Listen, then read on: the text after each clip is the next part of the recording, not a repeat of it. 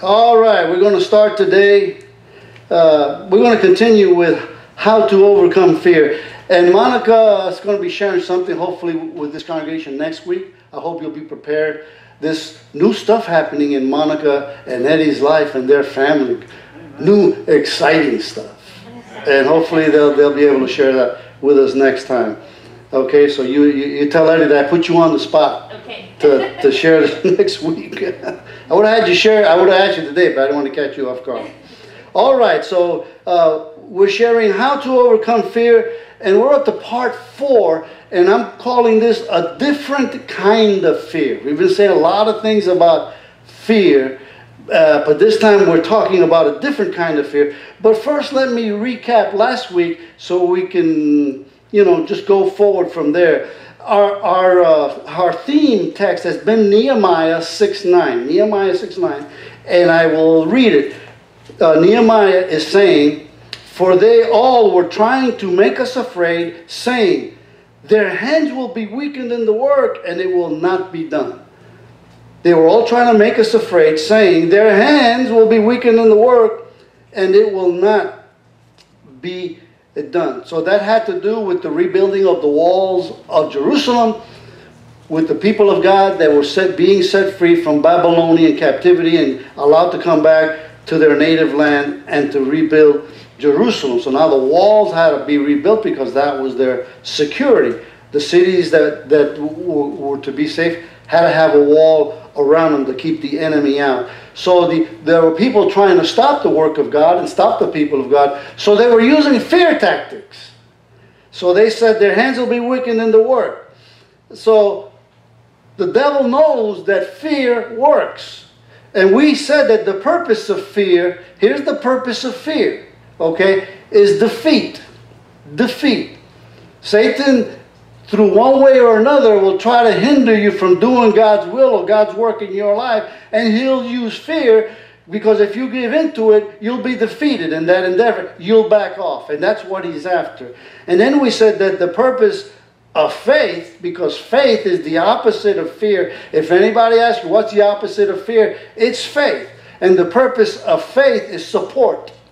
God has given us faith to support us in what we do concerning God. To support us in the work of God that he's called us to do. To support us in anything that has to do with God in our lives. So the purpose of fear is defeat. The purpose of faith is support. Okay, so that's the background that we have been working with. We've been saying that through the first 3 parts.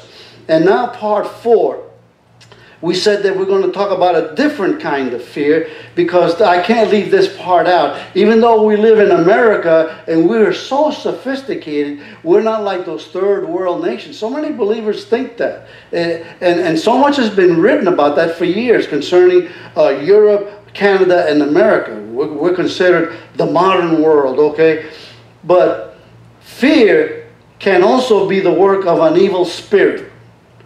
Evil spirits aren't limited to second or third world countries. There are plenty of evil spirits at work in the good old US of A. Can you say amen? Amen. It's the truth. They might at times appear to be sophisticated devils, but demons, because there's only one devil, sophisticated demons, but they're still demons, okay? And I want to talk about that. Ephesians 6:12. Ephesians 6:12, and I'm going to read the verse. Speaking about believers, for we as believers, we do not wrestle against flesh and blood. Our fight is not against people. And the devil will use people a lot of times to get to us, and we get to dislike people, and we have to be careful we don't get to hate folks. But he's telling us the truth that we need to understand as Christians. Our fight, we don't wrestle against flesh and blood, but against principalities, against powers, against the rulers of the darkness of this age, against spiritual hosts of wickedness in the heavenly places. All those descriptions are in reference to demon forces. How he had the insight to break them up to principalities, powers, rulers of the darkness of this age, against spiritual hosts of wickedness in heavenly places. I don't know. That's the kind of insight that God had given this great apostle Paul, who wrote this book of Ephesians. But this is demon spirits at work in the earth. And our fight, or the ones that we wrestle against, is that. Our fight is not against people, even though people, once again, can be used of the enemy. If we're not careful, the enemy will use us. We can have a weak moment and we can say some stuff or do some stuff that's harsh or hard against another believer. All right, somebody says, well, what about the scripture in 2 Timothy 1:7 that says, for God has not given us a spirit of fear? Okay, so that's a scripture. That's not fear that we're discussing. The Greek word there, fear, is more like timidity. The apostle was saying, you know, Timothy was a young preacher, and he was kind of timid. He didn't want to speak because he was younger, and he didn't want to speak against the older or the elders, so to speak. And in that day, that was important. The younger had high respect in those cultures for the older, and he didn't want Timothy to be restricted by that with timidity. So he says, God has not given us as believers a spirit of fear. It's talking about being timid, that kind of fear. Not a dread of evil spirits, a dread or a danger of being hurt by someone. So that scripture really does not apply here concerning demon spirits. And I've heard it so many times, well, God has not given us a spirit of fear, but a power of love and of a sound mind. And people use that in a reference to demon spirits. But that's not what it's talking about. So we have to leave that in the right setting. All right? So I just thought I would touch on it in case you were wondering about that. Having said all this, I want to look at various situations. Somebody say various situations. Okay? So in which fear-causing demon spirits, okay, can attach themselves to believers and oppress them. Okay? Now we said oppress them, not possess them. Sometimes we talk about demon spirits oppressing Christians, and somebody they'll hear it like, well, Christians can't be demon possessed, so I'm not talking about possession. Christians cannot be demon possessed. Let's get that straight. If you're washed in the blood of Jesus, you're born again, your name's written in the Lamb's Book of Life, your spirit, Holy Spirit possessed. The Holy Spirit lives in you. But you can be demon oppressed. A demon can oppress you, can give you a hard time, can come against you, can make your life miserable. And that's what they do. That's their assignment. That's their job. And if they don't, they got to deal with Satan, their leader. Satan will make sure that those demons are assigned to you. And demons have been assigned to you, just like guardian angels have been assigned to you. Satan, everything he does, he saw God do something and he copycat. He copycats everything. So there are demons assigned to you. Their job is to give you a hard time, to oppress you, and to hopefully get you to the point to where you think it's just you. To where you don't believe. There's places in churches that they'll never say the word demons oppress you because they're afraid that most of the people will get up and leave. We don't want to hear about devils in the church. Well, why not? If you don't want to hear about devils in the church, they're probably comfortable in that church. That's the problem with that. Demons are real. They can't possess me, but they can oppress me. So once again, we're going to look at various situations in which these fear-causing demon spirits can attach themselves to believers. Why? To oppress them. Okay, so I'm going to give you some situations. I'm going to go to situation number one. Okay, here's situation number one, where demons can attach themselves to believers and oppress them. Listening to the wrong thing. Listening to the wrong thing. And I'm talking about listening willfully and consistently giving ear to bad news. Now, we have a pic here that's talking about don't listen to bad social media advice. If you're doing it on a regular basis, yeah.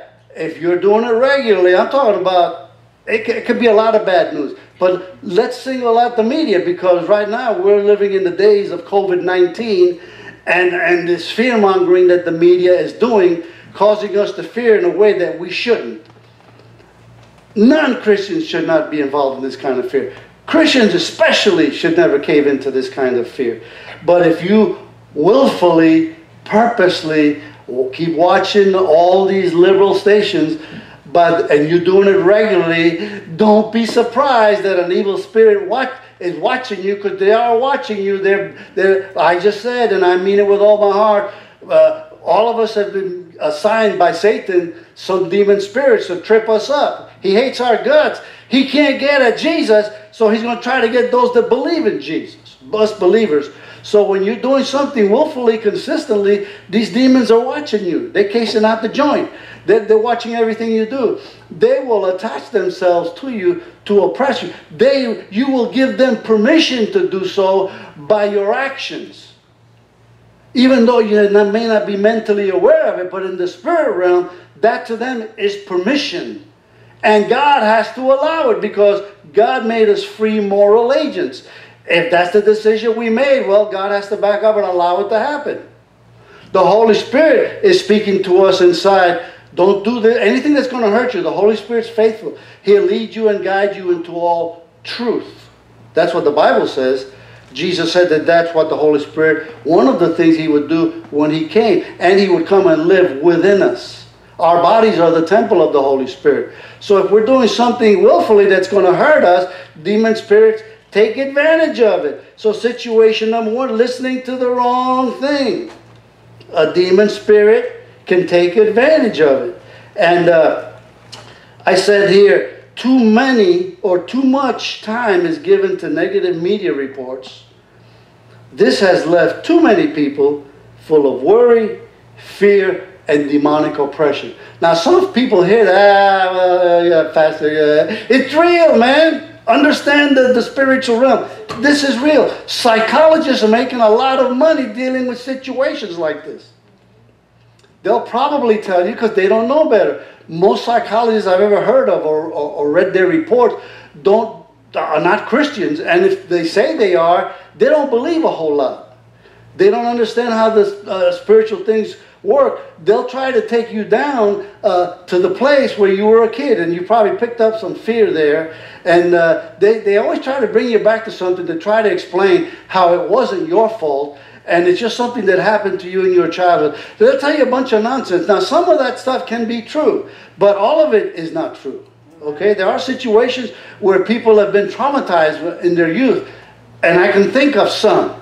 I've known some folks that's happened to, but by and large, that hasn't happened to people. But they'll take it there because that's all they know. Their knowledge is limited. So if you're given to this, you're listening too much, you can be taken advantage of. And you're going to start worrying, you're going to be afraid, and demonic oppression now has taken root in your life. Not in you, but around you, attacking you, making life miserable, and you're doing it to yourself. We've all been guilty of it at one time or another, and it takes a preacher getting on our case, or the Holy Spirit, if we're fortunate enough. He usually will speak to us, but sometimes we don't listen. So then he might have a good Christian friend speak to us. And if we still don't listen, like a lot of times we won't, then he'll have a preacher and another preacher and somebody to wake us up. But many times people, that's not a it's just the news, man. And then they'll say, yeah, don't listen to that. You don't know what he's talking about. No, just, let's watch the news together. And he gets, and you sit down to watch something, and the devil come next to you, and he shares your chips. You give him one, he takes one, and you do. I don't know what kind. He probably likes hot sauce, real hot. You know, they like hot sauce, and you it doesn't happen. You guys are too much. No, it does happen. It does happen. You keep listening to bad news, you're going to be afraid. You're going to be worried. It works on your mind. Okay, Satan's intelligent. I don't know about demons, but Satan is intelligent, and the demons have to do what they're told. Satan has the kingdom. Jesus said there's a kingdom. Well, I know in the kingdom there's hierarchy, there's ranks. So the guy with the higher important authority can direct the ones under him. The Apostle Paul in Ephesians 6:12, he just listed 4 levels right there. There might be more. Okay, that was situation number 1 in which fear-causing demon spirits can attach themselves to believers. Not to possess them, but to oppress them. Situation number 2. Are you ready? Yes. Being in the wrong place. being in the wrong place. And I'm talking about with your consent. Not being in the wrong place by accident. I'm not talking about that. You just happen to be walking through a rough neighborhood. That can happen. Okay, that's happened to me growing up in Brooklyn. That's happened to me in Long Beach one time when I was a young man with Dave Ruiz and my younger brother. We went to, I was at the Pike over there, and it was at night. We didn't know, so we stayed there maybe too long. And as we're walking out to the car, there's some rough-looking roughnecks. And I said, I seen that look before in Brooklyn. What are those guys doing? They're supposed to be in Brooklyn. What are they doing in Long Beach? The same hard looks that you could feel. You could feel you could feel danger, and there were a lot of people. I don't know what happened after dark. These guys came out from I don't know where. Yeah, so, but we didn't. You know, we had God's protection. We weren't afraid. But I could sense. You know, when you grew up getting chased by gangs in New York, you develop a sense. Okay. When you've been confronted with a gun and knives and surrounded by guys at different times, I never did any of that. I never belonged in a gang. I never did any of that. But I had to deal with it growing up in Brooklyn. And because of my mother.